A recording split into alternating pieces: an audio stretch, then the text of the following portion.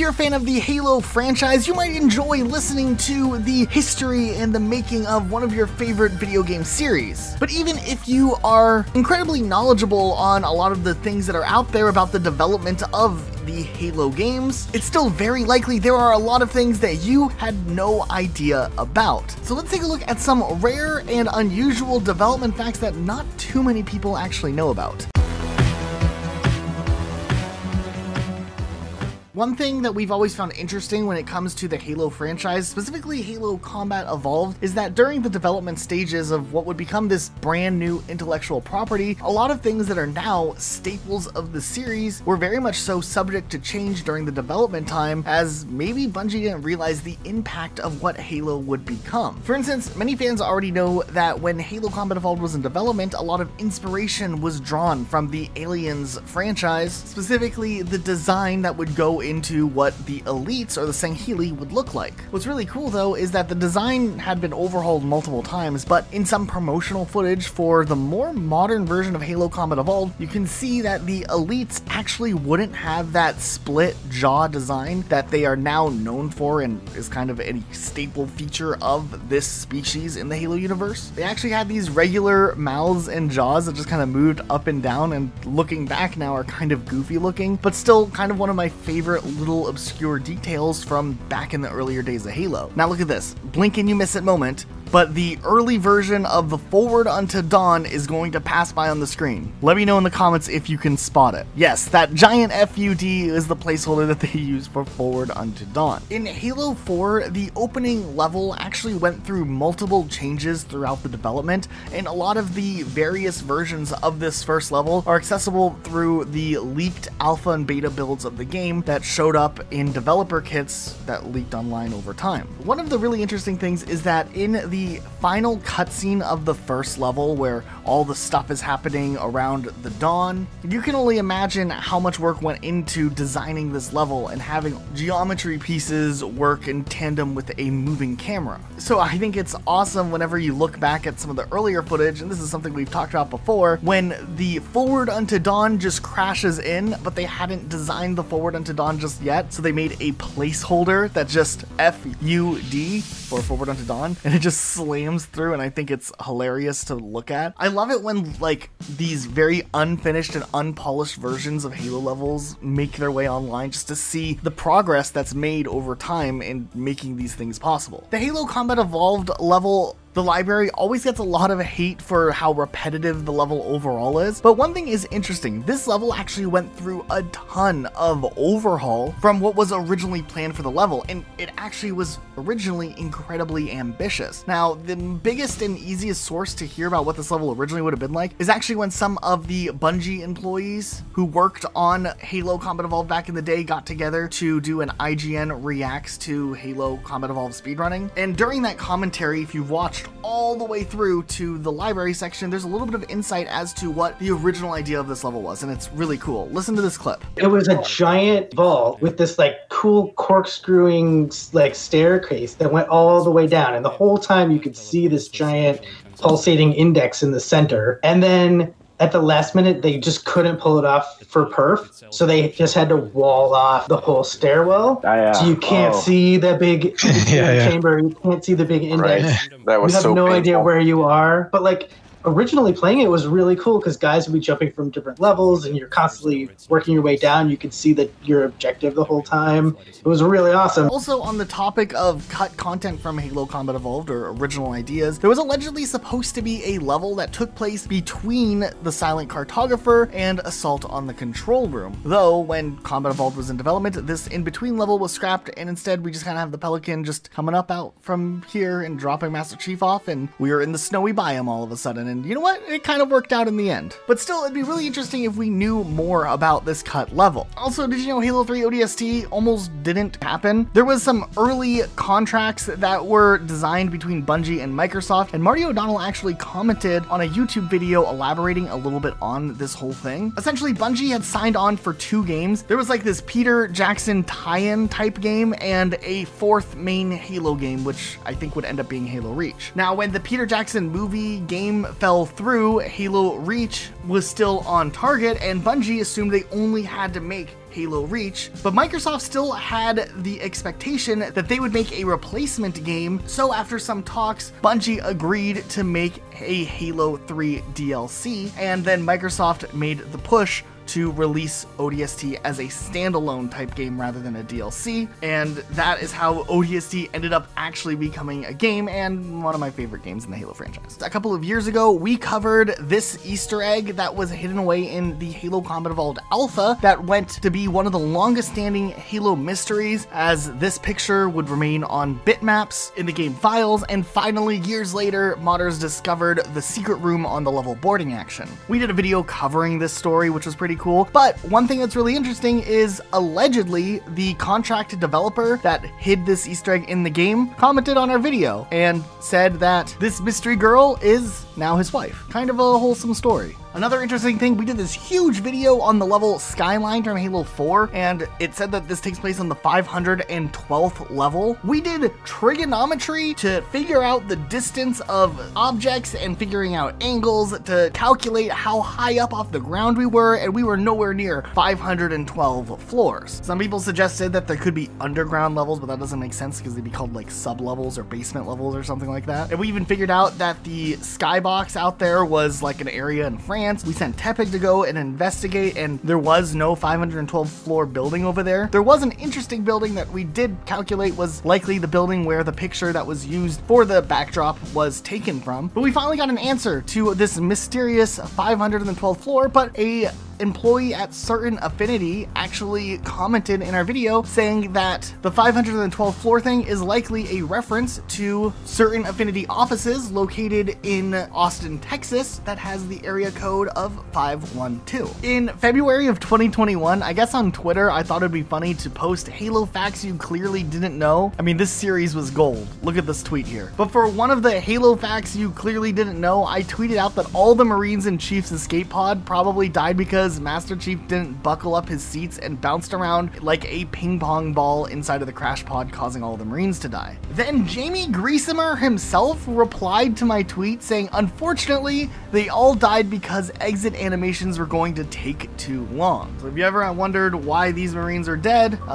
looks like they died because they needed to kind of move on to other parts of the game to work on. Then Duquesne ended up asking why they couldn't just be standing outside after Master Chief woke up, and Jamie responded saying that they tried that, but they would slip and fall off that waterfall bridge halfway through the bridge, and it didn't fit the mood that they were trying to set, which is a very fair answer. I then asked if Master Chief being a deadly ping pong ball could still be in my headcanon. He clarified a little bit of lore for the Halo universe, saying that no harness designed for a human would have been able to restrain him better than his iron grip. But I always assumed those guys died when the pod was exposed to vacuum. It clearly wasn't designed for landing on an object with no gravity well. But sure, if you prefer that visual. Heck yeah! This is now officially canon. Kind of. Another interesting thing that was kind of posted on social media was from Max Hoberman, who was really integral in the work for Halo 2 and Halo 3's matchmaking systems, and also is the head of Certain Affinity. He founded it. But he actually tweeted out a while back a lot of really interesting details to some of the UX overviews for Halo 3, and talked a bit about the matchmaking systems that Microsoft employed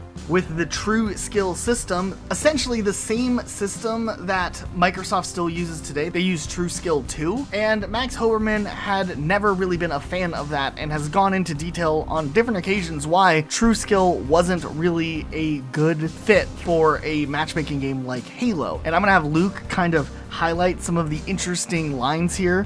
So Luke, you're taking on the role of Max Hoberman here. You are the voice of him for the next minute of the video. Go ahead, Luke. Tell us what Max said. I had to use True Skill in Halo 3, but I didn't want to. It wasn't aligned with my philosophy. In order to make it work, I had to alter the fundamentals of how True Skill worked. At its core, what you are all calling the level 50 system was about grinding to acquire an accurate level over time, not about getting you there as quickly as possible. I didn't believe that perfectly balanced games were always the most fun. In fact, I felt they were often most stressful. This is the fundamental flaw in True Skill. In the Halo Reach beta, the DMR had an ammo capacity of 12 by 48, with 12 bullets in the magazine and 48 reserved ammo. By the time the game released, that was changed to 15 by 60. What's interesting though is when you start on the mission Tip of the Spear, you actually still have that original 12x48 since it wasn't updated for that specific level. Over in the game files for Halo 4, Spartan Ops, which was built off of Firefight, actually had these interesting drop pod animations found in the files that are interesting because it could have been how you would have entered in some of the battles in that game mode, and who knows, maybe this concept will be brought back if there ever actually is a Halo Battle Royale released one day into the future. Also, throughout the development of multiple Halo titles, there's this really interesting Coliseum type building that's appeared in the development stages for Halo 3, Halo Reach, and Halo 4. It never appeared as something playable for players, but it has existed as a testing ground throughout multiple titles, and that's really interesting. Okay, some people might know this next one, but it's still really interesting and it's worth noting here. There were a lot of things that were cut out during Halo 2's development, like a first-person scene when Master Chief flies onto Delta Halo in the drop pod, engineers, parts of Mombasa being flooded, and what is really cool is that a lot of those ideas did eventually make their way in the form of Halo 3 ODST, where we have the first-person drop pod sequence, engineers, and a little bit of flooding section. During Halo 4's development, 343 Industries posted a frequently asked questions section and discussed the possibility of Halo 4 getting a multiplayer beta. Mind you, it didn't get a multiplayer beta, but their explanation as to why it didn't get it is kind of interesting to look at all these years later. On the page, they explicitly said, "While we are testing Halo 4 code, gameplay, and systems at significant scale to get excellent data, input, and feedback, we are focused on polishing and shipping our experience for the duration of the year, and splitting resources to manage and build a beta is not on our schedule." When it comes to Halo Infinite, there's always this big contentious issue that was talked about heavily during the pre-production days, where there was an article that released early on by Game Rant suggesting that Halo Infinite was working on a $500 million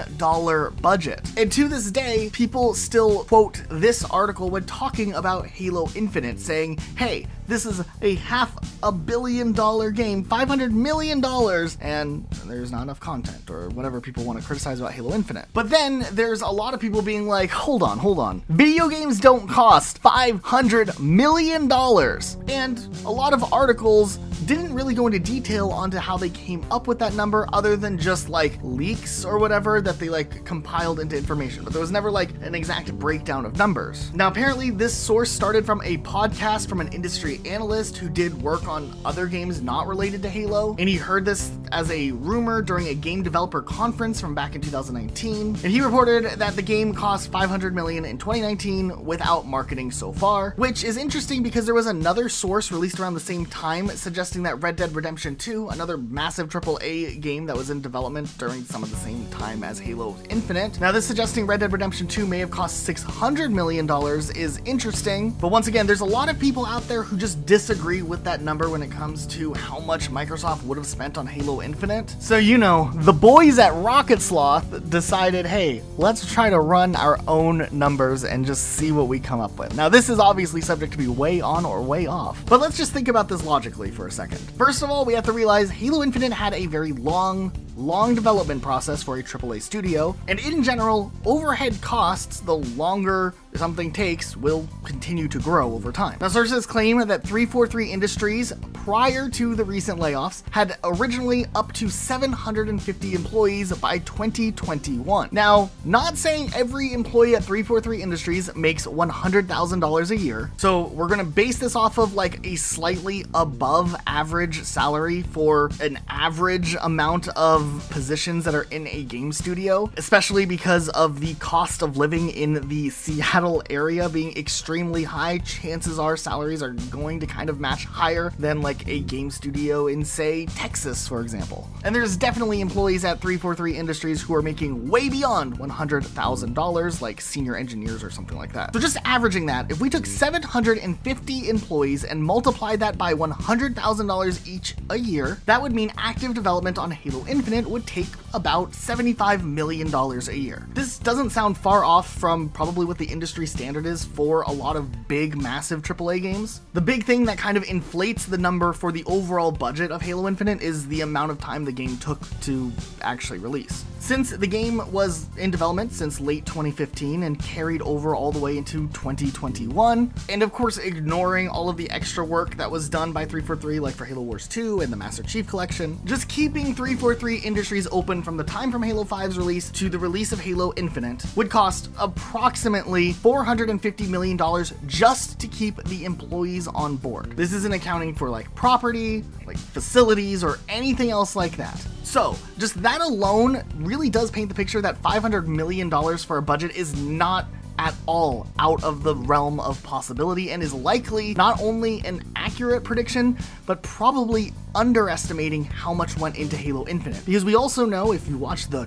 25-minute long credits in Halo Infinite, there were a ton of other studios that were paid contracts to work as support studios for Halo Infinite beyond just 343 Industries. A lot of them. And those studios take a contract and have to pay their employees to work on the game as well. Mind you, we haven't accounted for marketing, which was a really big push that Microsoft did with Halo Infinite, and a ton of other factors as well. If we take it a step further, all of the reports of contract employees that were being cycled through, while possibly saving money and maybe not having to put them on a $100,000 salary, for example, also becomes very costly for companies, as if they have to cycle through the contracting employees, you're essentially losing time that the game could have been developed quicker by having to train new employees. So the bigger the cost that Halo Infinite ended up going into may have actually ended up being a result of some of the shortcuts Microsoft tried to do to cut costs in other ways. In my opinion, those rumors of the game costing $500 million in 2019 are probably actually under the mark of how much Halo Infinite truly cost. I would think with that extra delay that they did, I wouldn't be surprised if numbers later came out saying the game costed closer to $750 million instead. Also, mind you, for every year that 343 Industries is not working on a brand new game and they're just working on Halo Infinite, like the year following the release, bringing things back up to standard and making content for Halo Infinite that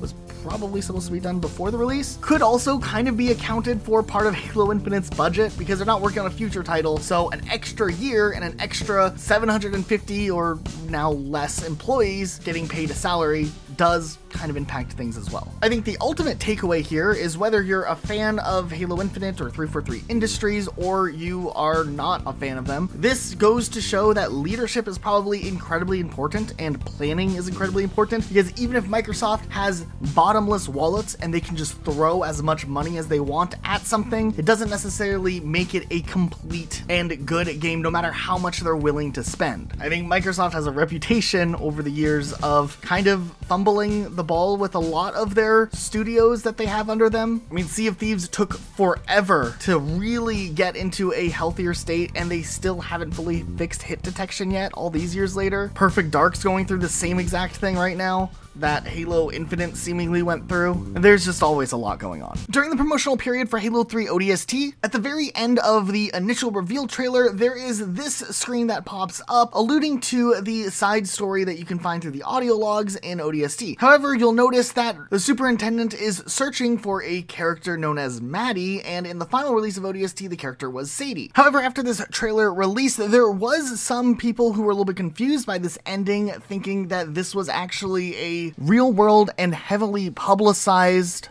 missing person, Madeleine McCann. In 2007, while Maddie and her family were traveling on vacation in Portugal, Maddie, at the age of 3, disappeared from her bed in the middle of the night, and sadly, Maddie was never found. Though there had been a ton of investigations and reports, to this day, the family is sadly still looking for answers. And in 2020, after being missing for 15 years and 10 months, authorities have stated that she is presumed dead in absentia, though many of the departments investigating this missing person will continue to treat this case as a missing persons case and won't give up until justice is served. But one of the big takeaways about this sad story is a lot of criticisms directed at the press and the massive coverage that this story got. As with the heavy coverage with this story, the family of Maddie were actually harassed quite a bit, and is one of the biggest first instances of mass false information being spread on Twitter, and also a lot of conspiracy theories spread by tabloid press. So cycling back over to Halo 3 ODST, when there was this confusion drawn with Halo 3 ODST's reveal trailer being just shortly after after this event happened in the real world, it's really no massive surprise that by the time the game actually released, Bungie and Microsoft decided to change the character's name to Sadie and rework the story into the game, as they didn't want any real-world connections to this tragic event being associated with Halo. And of course, just in the rare case that anyone out there might have any information that could help investigators find Madeline, her family hasn't given up yet. We'll put a link in the description to their website down below. Here's another really interesting thing. When it comes to development and behind-the-scenes things related to Halo, a lot of the times when a brand new Halo game would release, in some ways or another, the Halo game would feel completely new and unique when compared to a previous Halo title. I mean, sure, games like Halo 3 ODST, it is very clearly a fork from Halo 3, but when you compare things like Halo Combat Evolved to Halo 2, the games do feel very foreign, and if you didn't know that they were explicitly all built off of the same engine initially, you wouldn't recognize that there were similarities carried over from each Halo game necessarily. So when we do find little things that were carried over from previous games that still exist in later titles, it can be really interesting to look at. One thing that we found really interesting was that after Halo Combat Evolved, typically speaking, there were unique death animations added in for each Halo game beyond that point for enemies. However, in Halo 3 ODST, if you overload the map by spawning in a bunch of grenades and have a bunch of explosions happen at the same time, you can trigger this weird glitch to happen with these elites, and the elites standing and then free-falling collapsing is the Halo engine skipping the typical death animation you would see, reverting back to the death mechanics that were in Halo Combat Evolved all the way back in 2001. It's especially interesting to see some elements of Combat Evolved still baked in there all the way later in Halo 3 ODST, and when Halo Infinite was in development and there was a bunch of trouble with development and all of these interesting news outlets were reporting on it, it seems like there are still some tools that are kind of baked into that Blam engine that sometimes cause trouble even nowadays because Halo's had a consistent engine for the last 20 years. But still, it makes little nuanced things like this really interesting. Halo 3 definitely feels very detached from Halo 2 engine-wise since the graphics had a huge overhaul, all of the weapons and animations were updated. However, an interesting thing that recently happened was a leak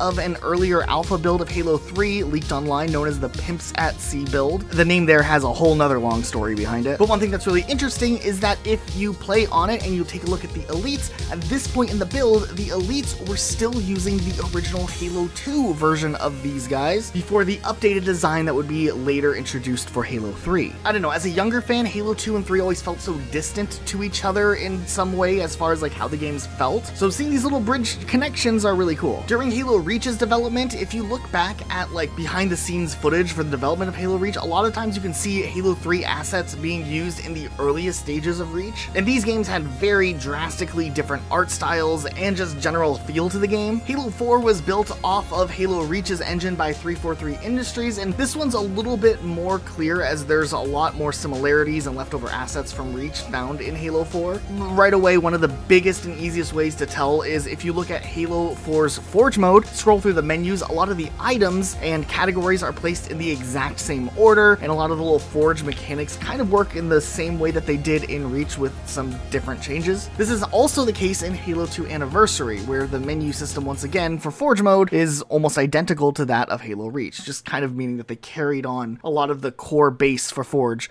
throughout these three titles. In various parts of Halo 4, you can actually see some reflection textures, and if you take a closer look at them, you can actually see it's a sky view of the Halo 3 level Savo Highway, meaning this is probably an asset that's just been carried over all the way since the Halo 3 days. Now, Halo Infinite has a lot of similarities to certain things that are found in Halo 5, but one thing I thought was really interesting early on, all the way back in the beta phase where we all got to play the multiplayer test thing that they did, the flight, that's what they called it. Every once in a while, it seems like if a death animation got skipped for some reason, it would revert back to a death animation that was used all the way back in the Halo Reach days. But it's still cool to see that somewhere in there, Reach still lives on as like a core foundation block for where Halo has been built off of, for better or worse. Now, if in general the way that Halo engines have worked over the years and how one title would be carried over or brought back later on in some way or another interests you, there was a really cool Halopedia document following all of the Halo engine and forks that it has gone through over the years. It's incredibly impressive, and you can actually learn a lot just from looking at this diagram about how Halo has evolved and what aspects have been brought back in one way or another. Like, one thing I always found interesting, which we've talked about before in a video, is that at Halo 3,